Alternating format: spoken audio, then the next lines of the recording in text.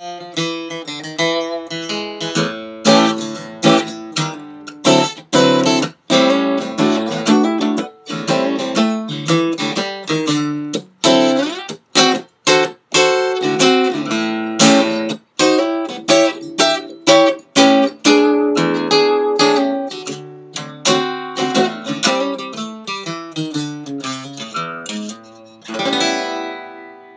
going to talk to you today about dominant chords all over the fretboard. Okay, that rhymes. Mostly blues kind of stuff. I mean, it comes in handy for every style of music, I guess, but most likely you use this in blues. So right now I'm working with the key of A.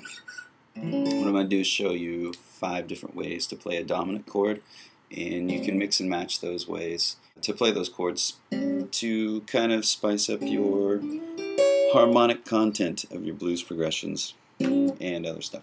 Okay, so first one, let's just go with good old A7. So we got kind of like an A chord, but we could go by taking up our ring finger on the G string, or we just add this finger right here. So we got from the A string, we got open, 2nd fret, 2nd fret, 2nd fret, and 3rd fret. Okay. By the way, a dominant chord is made up of a 1, 3, 5, and flatted 7. That comes from the major scale. You go 1, 2, 3. So we got A in our chord. We've also got a C sharp. We find right there. 1, 2, 3, 4, 5. E is our 5. There's an E right there in that chord. So that there's A, there's our E, there's our C sharp. Now we need the flatted 7. There's the major 7, there's the flatted 7, which is a G note. Kind of gives the blues its flavor a little bit. The note we have is just another A. So there's the first way to play it. That would be technically like a pattern 3.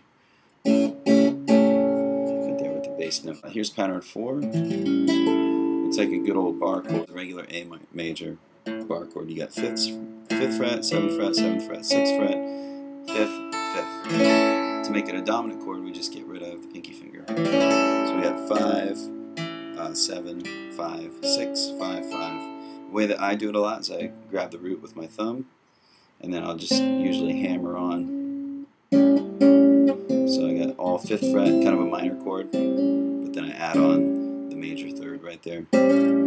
Now our right there is our 7, our flat 7, the G note.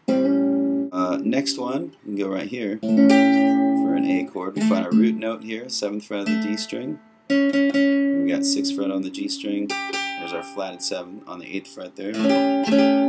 Okay. Now here's another way. You can just go right up. There's an A right there. You can form the chord like that, or you can think of that A that's right there. Now the reason why I'm showing you this based around the root note, or close to the root note, is because you're not always going to play in the key of A.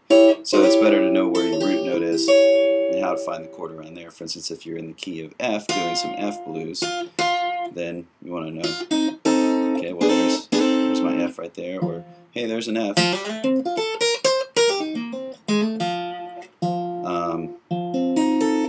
There would be your dominant chord right there. So anyway, back to the A. We have that one, 9th fret, 8th fret, 9th fret. Then we have this one right here, which there's our flatted 7 root note. There's our 5th,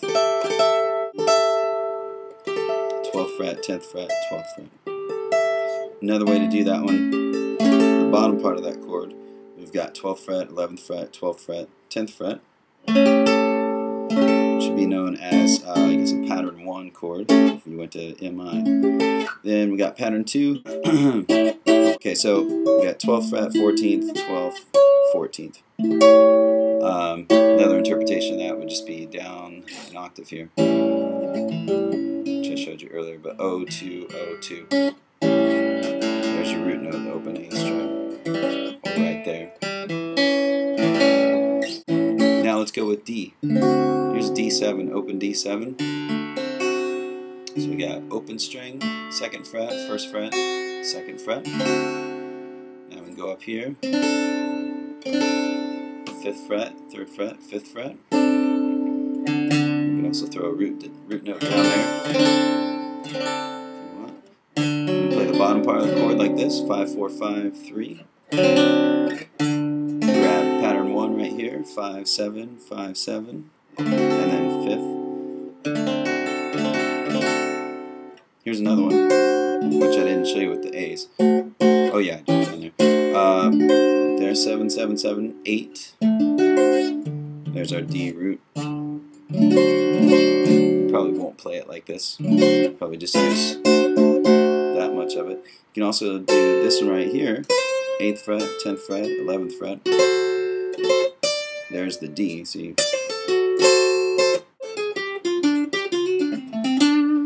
Okay. Next one, pattern 4. 10, 12, 10, 11, 10, 10. A root note being right there. Also right there. And right here's the big old, blues box or pentatonic box where a lot of people start soloing from. Then we got this right here, 12th fret, 11th fret, 13th fret. That's our root right there. Also right there. So the reason why I'm showing you again from close to the root notes is because you might be in a solo as well. You might know where all your root notes are, but maybe not necessarily what to play after that. And it's good to know some chords. And you can play chord shapes as your solos.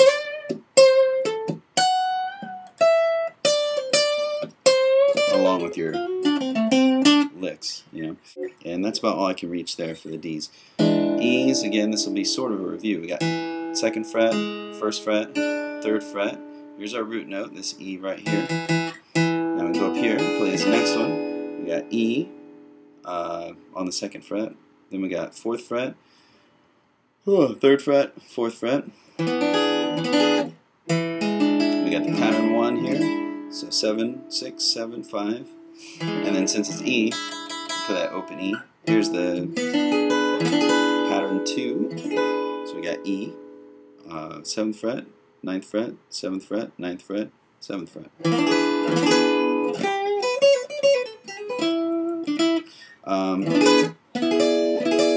Here's the next one up. 9, 9, 9, 10. Can do this one again. 13, 12, 10. And pattern 4, which I'd probably just do that or form this little shape. 12, 13, 12. This one also is kind of cool. You can do like little diminished runs.